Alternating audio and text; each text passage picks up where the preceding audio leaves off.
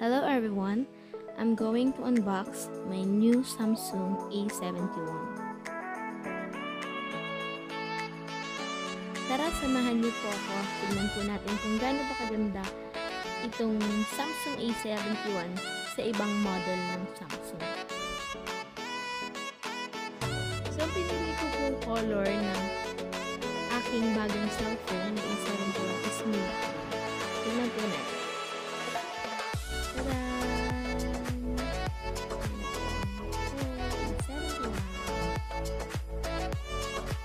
So, ayan na po siya. Super ganda. Napaka-proper ng niya box. Yung pagkakalagay ng pagkakaayos.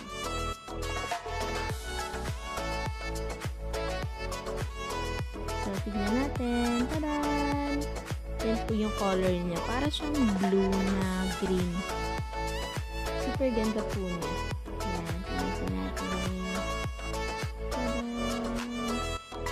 Type-C na rin po siya. Ayan. Yan. Maganda siya. Tapos yung speaker niya nandito na rin. Tapos yung volume. Tsaka yung power button niya. So, yan. Napakaganda po talaga nitong A71. So, ngayon, dito naman po tayo sa accessories niya. Siyempre, hindi po pwedeng mawala ang charger. So, ang pinakaiba po nitong charger nito, siya po ay super fast charging. Ayan.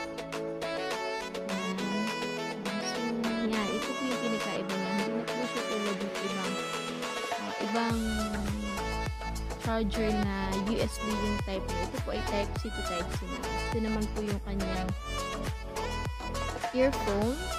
Iba na rin po yung earphone niya. Hindi na po siya the same yung mga dati nating binibili na nakalagay na earphone. Ito po ay kakaiba na. Yan. Bilog na po siya ngayon. Yan po. Yan. Maganda po siya. Ang professional tignan kasi ang ganda ng pagka-earphone. Tapos meron na rin po siyang yan, pwedeng i-adjust yung volume through the earphone. Tapos pwede mo yung microphone mo. Yan. Super ganda po talaga niya. Nakalimutan ko. Ito pala. Ito yung cord. Yan. Dito sa ating charger. Ito, sabi ko kanina, Type-C na siya. Hindi na siya agad-agad may hirang na kung sino-sino. Yan, super fast charging po siya. Yan, kita po natin. At talagang super fast po talaga siya. So, yan.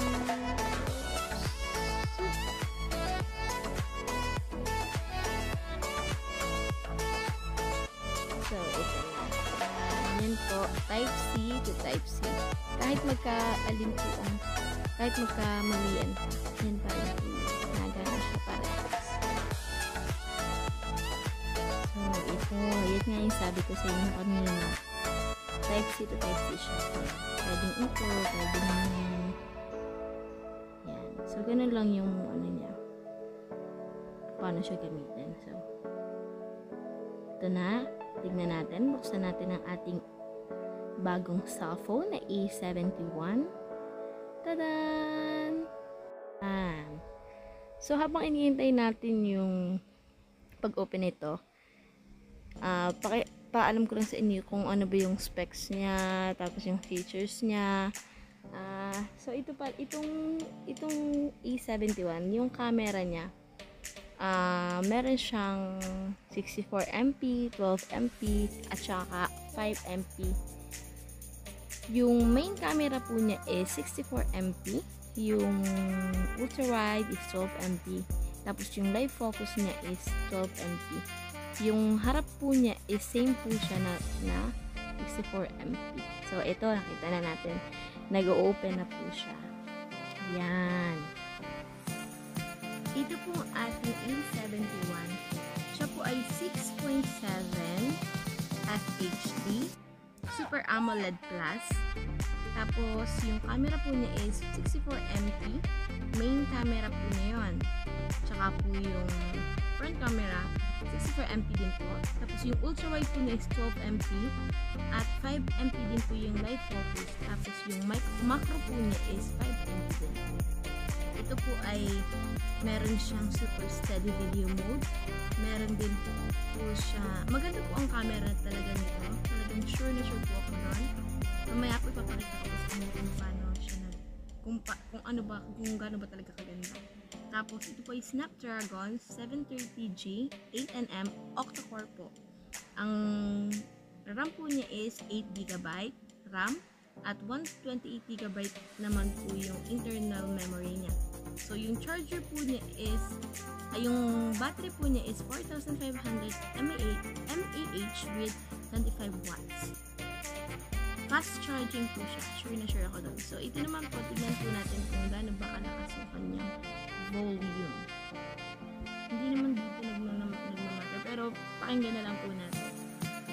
Kasi compare po doon sa nabili ko dati sa A50, siya po ay medyo basag yung kanyang sound. So ito, pakinggan po natin. Maganda-ganda rin.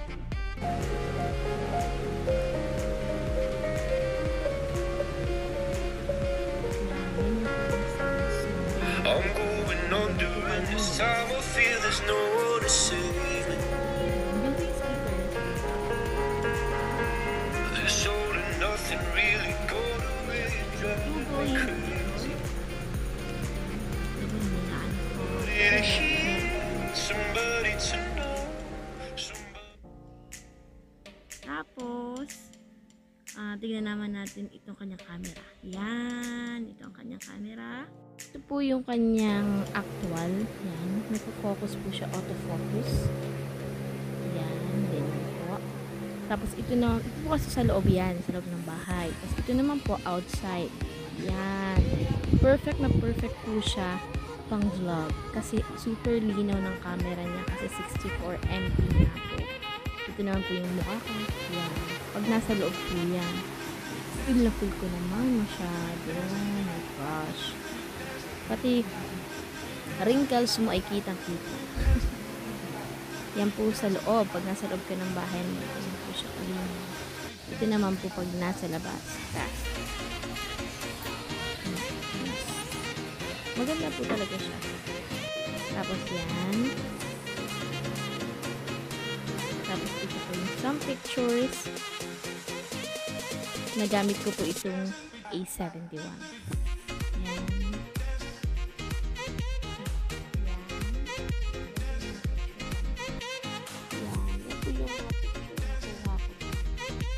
Yan, perfect. So, ito po, A71 is may mga hindi pa ako nasasabi na ano niya. So, ito po ay meron na ding fingerprint. Meron siyang face recognition. Meron din po itong Bixby. So, maganda siya talaga, guys. Nasa inyo talaga kung gusto nyo bumili nitong Galaxy A71, yung bago nila. Kasi ako naman, ever since, lagi ng Samsung yung ginagamit ko. Or yung binili ko. Yung una kong binili is Samsung J7 IV. Nasundan siya ng Samsung A6. Nasundan siya ng Samsung A50. Tapos ito po yung pang-apat na Samsung A71. So, maganda po talaga siya. Malakas po yung signal din itong A71. Malakas po siya makahagat ng signal. Tapos, maganda din po dito sa A71 is yung battery life po niya is hindi siya yung agad-agad na lolobat. Siya po ay nagtatagal ng maghapon or hanggang gabi yung kanyang battery. So, hindi mo na kailangan mag-charge lagi ng mag-charge. Maano po siya, maganda po talaga yung kanyang battery. Kasi syempre, lalo na po pag mag-travel kayo or pupunta kayo sa ibang lugar, ito po talaga yung sasabihin kung pwedeng-pwede niyong magamit. Kaya sana po, ito pong unboxing ko at reviews na rin po is nakatulong po sa inyo para makapili po kayo ng tamang cellphone na bibilihin. Kaya ito po yung isang favor lang hinihingi ko sa inyo. Kung nagustuhan niyo po yung aking video, please don't forget to subscribe my channel, like and share this video, and please click the ring button. Thank you po. God bless.